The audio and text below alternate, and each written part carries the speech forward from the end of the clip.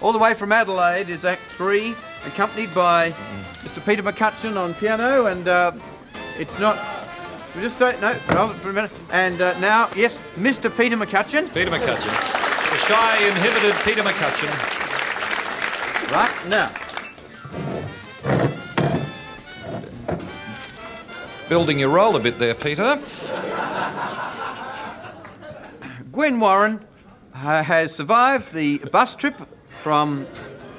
It was bus, wasn't it? Greyhound bus, all the way from Adelaide. And...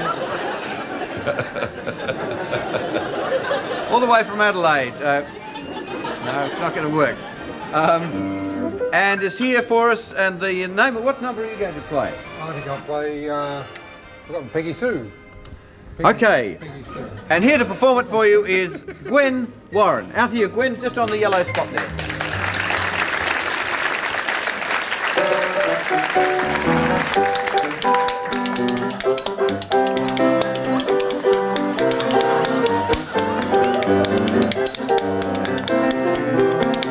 I hope we flew her economy, Daryl.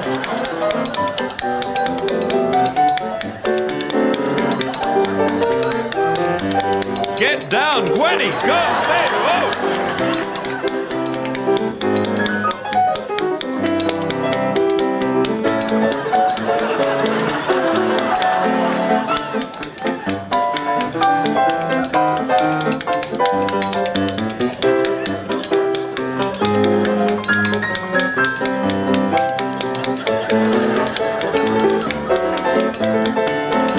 Pacemaker to Studio 9.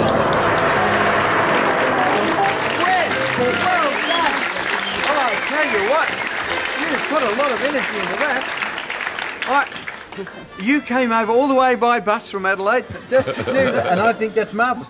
That's very, very clever. I know a lot of people do play spoons, but normally with their food at the table. Is that how you started? Yes. Is it as a young girl or? No, an older girl. As an older girl, you decided you'd take up spoons. Yes. Do anything with knives or? No. Just spoons? Just eat. And just eat. No, well, that's very, very good, and I think the judges are going to... I think the judges are going to score you very, very handsomely. Shane. Very handsomely. I love that action, Gwen, that one. Were you trying to stop them, or... Yeah, I'll tell you what, no, really, in the old days, Daryl, new faces used to be packed with spoon plays. You don't see them much these days. No, but that was Gwen was a very good one. Very Some good. of the ones we used to see on New Faces were really... They were sort of spoon and fork. Yes. just the one spoon, which was a bit of a worry. Yes. I'd update it, Gwen. I'd go 80s, get a couple of microwaves, maybe.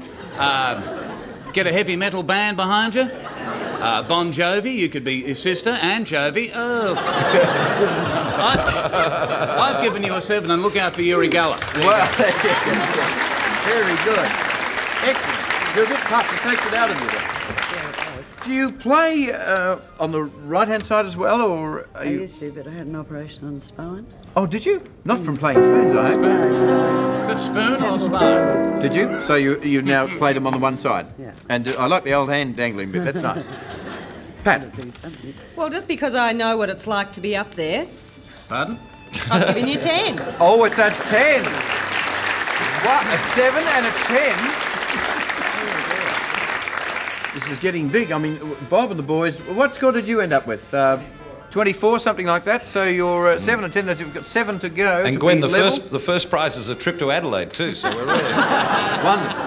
Gwen, Red will now judge you. Gwen, I thought your act was very good and very original. Unfortunately, the good bits weren't original and the original bits weren't good. It's a 5. Total of 22, which is an excellent score. Worth coming. Did you enjoy the bus trip? Yes, thank you. Was it a Greyhound bus, Judy? Yes, Was it all of Greyhound. Yes. Lovely. And good driver? Oh, yes. He didn't We stop. had 3 drivers. 3 drivers? Yes. My goodness me! What? The first 2 were lost. No. Did he get out and do a little phone call at a phone box somewhere along the way or anything and say, yeah, "G'day, love, it's our anniversary"? No, nothing like that. Doesn't only happen in the ads, does it? And the Murray Bridge Roadhouse wants their spoons back, Gwen, on the way back.